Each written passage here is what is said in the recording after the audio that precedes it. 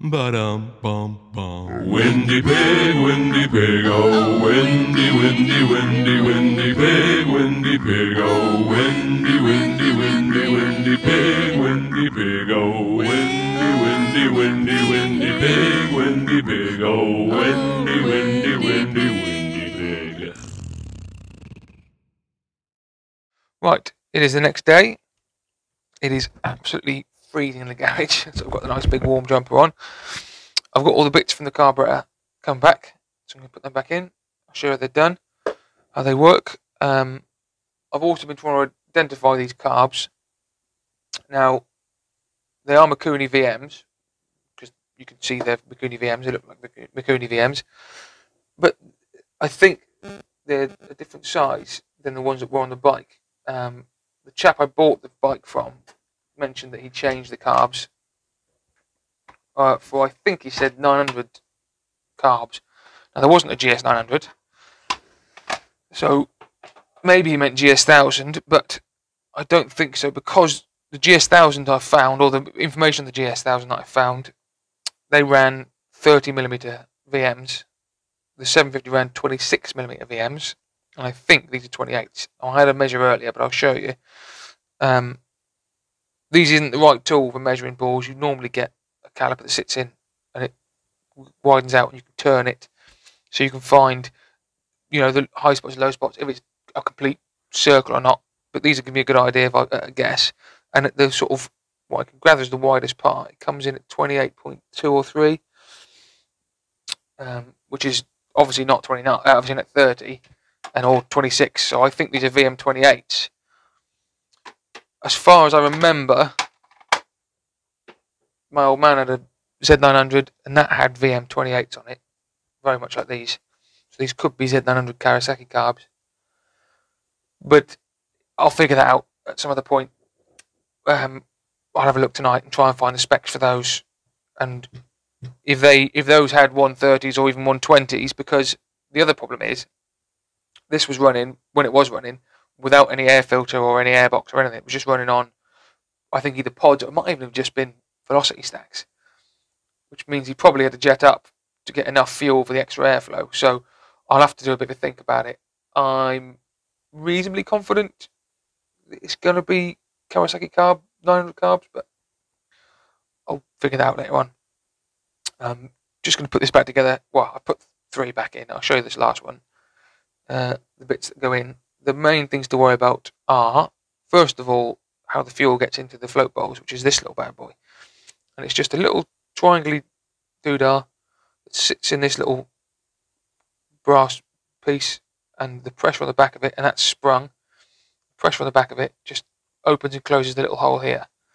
The reason it's sprung is so that if you've got some movement from bumps and stuff, it doesn't just sort of open and close constantly. It sort of, once it's full, it stays, you know, holding any fluctuations in the float from bumping doesn't just constantly open and close a valve and let too much fuel into the float bowls. The reason for that is you have to set the level of the fuel, because these jets want to sit. I'll show you a measuring piece. They want to sit probably about, I think, you know, variously. You need to have the jets of various depth in the fuel. These slow running jets need to, normally it sits just above the slow running jet, so it normally be, if you think, about there. And the reason for that is the fuel goes up these. Yes, I'll show you the reason for that. Is the fuel gets pulled up these by the air pressure coming through, and if the fuel is too low, it will just suck more air in. If the fuel's too high, it will just suck too much fuel in, because you've got to think that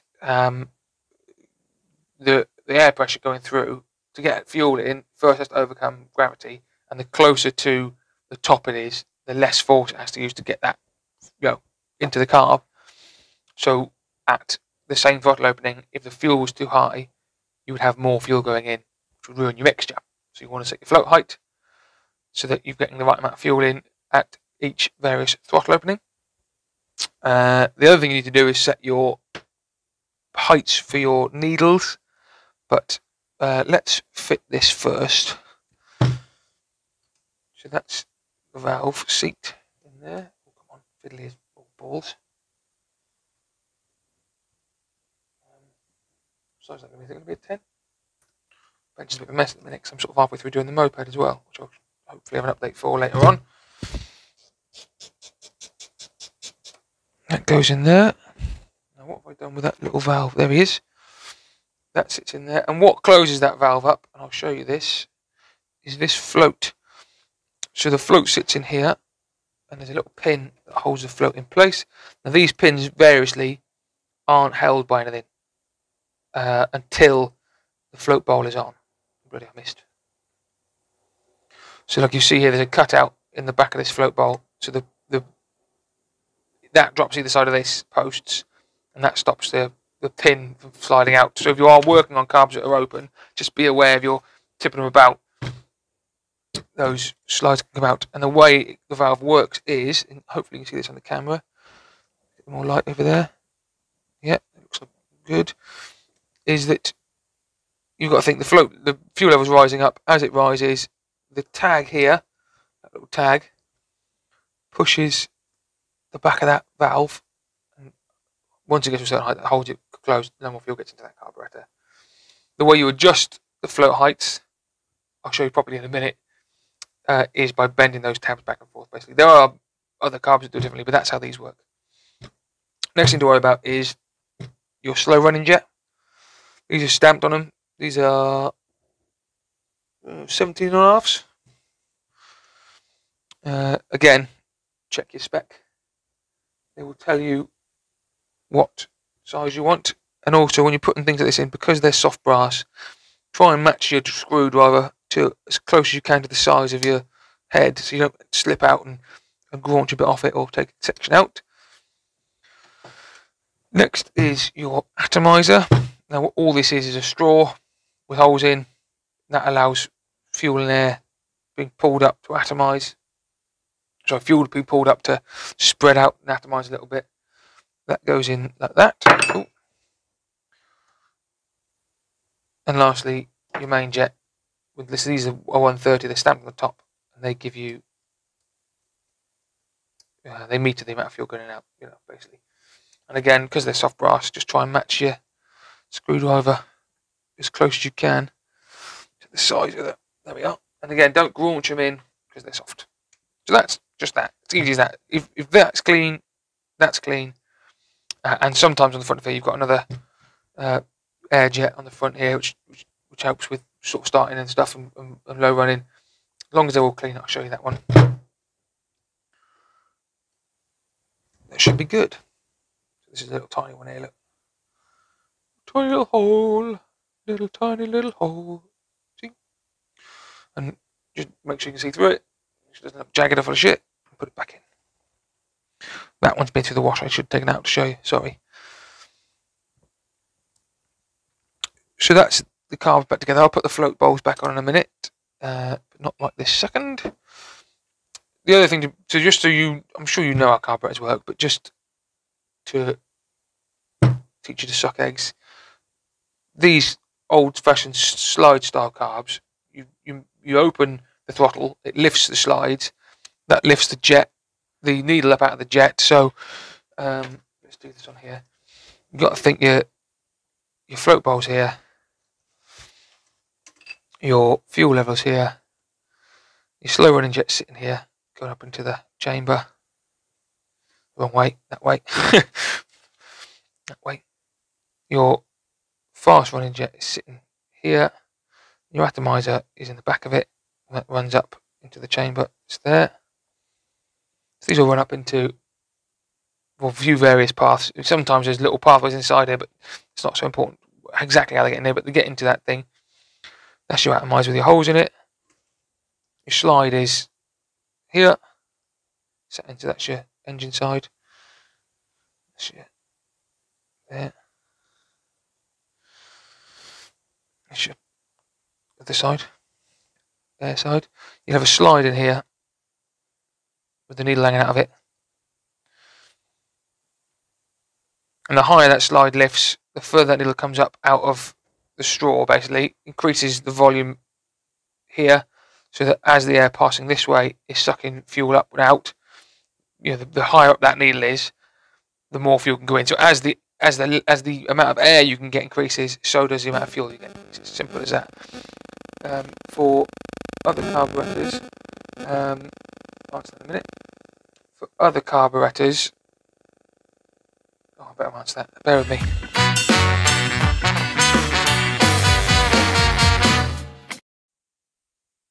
Right, where are we? Sorry, I had to nip out for a second. We were just doing these carbs, already. So yeah, so we've been through how these work. The slides lift the needles out, and that creates a larger volume in the atomizer, and more fuel goes in as more air goes in.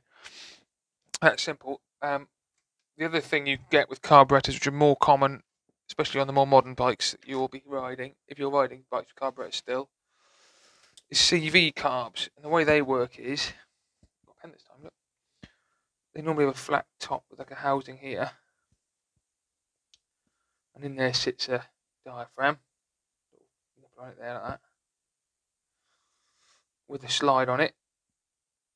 Usually sort of like a thing there, but the slide sits on that diaphragm. The needle hangs at the slide. It's similar in its design as in the slide system, except there's this diaphragm here, which is made of rubber, and there's a pathway that runs down.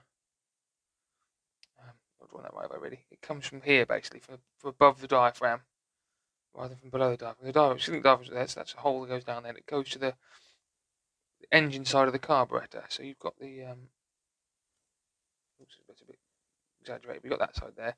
Your float bowl here, fuel level, slow running jet there, coming up into the system, and in your fast running jet, and your atomizer, same as you would do. The holes in the atomizer, and then you've got, instead of the slide like this does lifting with the throttle opening, what the throttle opens is the little butterfly valve here. And what a butterfly valve is basically just a circle on a pin that sits on the engine side. So this side, it will sit here, just this side of the car, on the back of the carburetors. And as you open the throttle, it goes from covering up the hole, the entrance of the carburetor, to running across the hole, so it lets more air through. So the further you open the throttle, more air goes through. And what happens then is, in the way the slide lifts, is the vacuum created by the engine running, so the piston's pulling down and pulling air in. This vacuum also then creates a vacuum. This pipe runs down to this front half of this, this engine side of the butterfly valve, and it's that vacuum here that pulls this, that sort of sucks the air out of this chamber basically, and that's basically pulls the diaphragm up. So the diaphragm then bows up as the vacuum increases in here, and that pulls your slide up, and that pulls your needle up, and that opens up the air passageway. So basically, all you're doing with all you're ever doing with your throttle is metering air, really. But in the process of metering air, you're also metering fuel. They are linked in the way that one inextricably, causes the other. So the more air rushing in, the more fuel rushes in as well. And it's just a way of doing it. CV carbs are, in theory, better because they open as they're needed. As you're not just opening them and air's just rushing in. And vacuum, no matter what the pressure is on the vacuum side, on the engine side, you get the same amount of openness no matter what. With these, it'll only open, in theory, exactly as it should, in proportion to the vacuum side, and vacuum being created by the engine running. So it should respond quicker and more smoothly than these would to changes in load and things. And in theory, infinitely variable, because that diaphragm can open. I suppose a throttle is infinitely variable in that you can open it as much or as little as you like up to a point, but your sort of your input is directly proportional to this. Whereas on this side, if you open that throttle body, that butterfly valve, and the engine's under load or something, or you're under a different, you lower pressure of air outside, it's cold or something like that, you get the same amount of opening no matter what. Whereas with the CV side of things, it's related to the engine running rather than just by your throttle arm as well. So it can be better. Of course, things where there's a spring in here, above the diaphragm that then returns the diaphragm back to, so it's working against the spring, so that it always returns back down again as the body's closed. They can wear, and so they're not as strong as they would have been. The diaphragms themselves can become worn and rubbery and more less pliable or more pliable, which, and they get damaged by fuel as well slowly over time, and they can split. If they split, they stop working. They don't open properly. They flutter and things. But the CV carbs are generally better. You got a smoother action, and more adjustment to the air metering. So that's that really. That's how carburetors work. Basically, there's many more videos if you're really interested, or I've not explained it very well. There's a million YouTube videos, a million people that can tell you how it works. The other thing I was going to show you is how to set float heights. So this is important because, say you've got the way as the air goes in, as the fuel is sucked up, it has to overcome gravity to go in, and the closer to the carbs it is, the less force it will take to pull that fuel into the chambers, basically. So if it's got to go further, it takes more force, basically. And so you can tune to a degree how rich the bike runs with the float heights.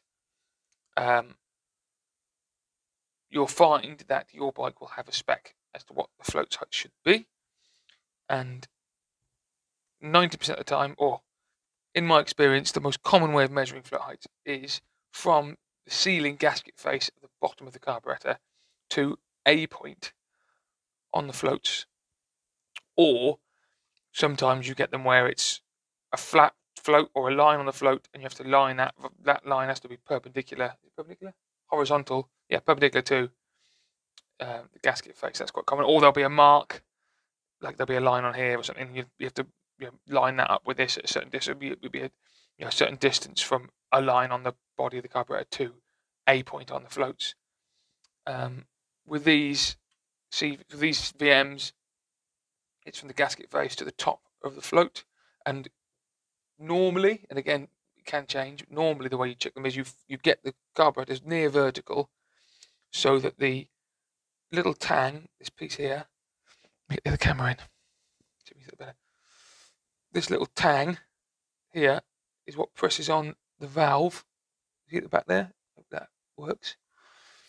I'll show this camera in case it didn't work there. And so you get it so that the floats are basically neutral on that valve. So they're touching it, but they're not putting pressure on it. If you go too far down this way, and they're pressing on it, you want it nearly vertical, so that they are just touching. They're just neutral in the back of that valve there, and then you measure whatever you've got to measure. So for these ones, I know it's the gasket face to the tip of the float. It's difficult with round floats to gauge exactly which is the top bit, but you tend to get a spec, so it'll be like from 23 to 26 millimeters. I think for the VM26s in the book, it should be 22 to 25. But again, I don't, like I said before, we're not 100% on what carbs. Well, we know they're VM28s, but I'm not 100% on what bike they're off, so I haven't got a spec as such yet. But these look to be 22, 22 and a half, which could be right as far as I know, but you don't know. But if they're not right, the way you adjust them is by just bending that tang. So if you find the bike is too lean of fuel and going up a jet doesn't help, sometimes the float height can be the problem. So to raise the float height, you want a smaller gap, so that the float wants to be closer to the valve. The float wants to be closer to the carburetor body. So, and what you would do then is you would then bend that tang outwards, and literally that's how you do it. And I know it sounds a bit unmechanical, well, a bit slapdash, but literally you would take this pin out. I mean, you can do it with it in. I tend to do it without. You take this out. You would just bend that tang up a little bit. You put it back in. You put your pin back in, and remember, these pins can fall out. They're not holding anything. You can lose them. I've done it before, and then you measure again. And I haven't changed it, but you would measure again, and you do that again and again. And if you find the float is too high, it's too rich, up it around. You just bend the tang back in again a little bit, and it's just, unfortunately, it is a little bit of measure it, take it out, bend it, measure it. take it out again, bend it again, put it back in, measure it. It's the only way to do it. But that's invariably carburettors, or a very basic view of these carburettors. What else can I show you? Oh, and the other thing you can do with these is you can adjust the height of the needle, so that the starting height of the needle, so how far the needle is up the atomizer, can be adjusted. And on these, it's a bit annoying. Most of them are fairly easy, or easier than this. Which one's got the best looking screws? These have obviously opened and closed a few times, and they're absolutely fucked, some of them. I'm going to replace the screws on these carbs. I'm going to get a full carb kit, which has got everything, gaskets, and these screws for this top, because they've just been mullered by somebody over the years. Either they've used the wrong screwdriver, or they've just fucking monkey-handed knob, or both. The way you adjust these is, and these are a bit awkward. With some carburetors, you just pull the slides out, and there's a clip. So, although I've got a slide with a clip, I probably haven't. Maybe I would, but I wouldn't be able to find it quickly. But all you'd have is the top of the. I'll just do it. What you'd find is the top of the needle. So you've got your needle. I want those, I'll lose them otherwise. So you've got a needle. It's a good needle, what don't you? And what you end up with is the top's got notches in it, like that, on both, well, all the way round, obviously, because it's round. But notches going down the side of it, and there's a in the actual slide itself, which is like that. Let's have a look at it. There will be a clip that holds it in place into the top of the slide, basically. Drops in there. There's a clip in here.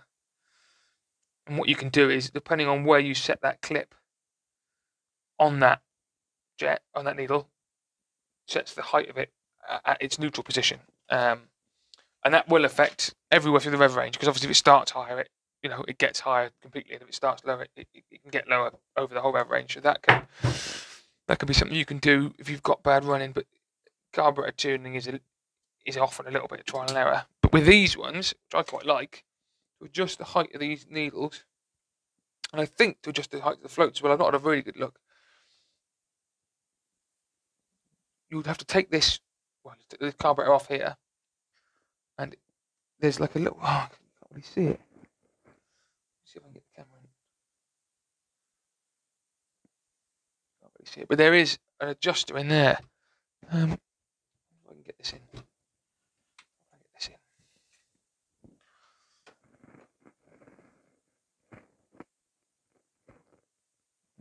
But trust me, there's an adjuster in there. The other thing inside there is a little locking nut and a pin, and you can just hold that and turn it, and that lifts the needle up and down. But also you can adjust the height of these slides. So I would think, and I'm just guessing because I haven't read the book fully, once you've set your idle speed, the way you'd balance these is through here, I think. Because what these do is, I can show you this, is you've got a locking nut here, and you've got a locking nut and an adjuster screw. And what that does is it lifts its entire arm. Well, there's that section there, lifts that inner section, that the arm stays still, and the inner section is like a rod that's on the back of that slide. We'll just lift that winding that outwards would lift that slide up and down a little bit. So I'm pretty sure, and I put money on it, once you've got the engine running and you've got your idle speed set, when you go adjust the idle to make it all even, you would raise or lower each individual slide to get the right amount of air going in at a time. But like I said, I've not seen like that before. I don't do a huge amount of carburetor work because I try and avoid it really, because it's fiddly and smelly and horrible. But that looks, and I don't tend to work on bikes this old either. I tend to work on bikes into the 80s and into the 90s on the whole. Just seeing these old sort of late 70s carbs interesting. But yeah, so that's that really. The only thing I've got to do now is just find the spec for these, stick them all back as they should be, set them all up, put them on the bike, and run them again, try them again. And hopefully, if it's not too cold this week, I'll be able to do a bit of that. So I've got the weekend to myself, I think. Obviously go up to the yard and do that sort of thing. But yeah, it'd be nice to see. If you've got any questions, let me know. If anything isn't very clear, let me know and I can explain it again, or you can find someone else to explain it for you better. And also, I've got a bit of an update on the moped as well, which I will get sorted out and show you soon. But yeah, thanks for watching. This has been Windy's Gag of Rags, Garage, and I'll see you next time.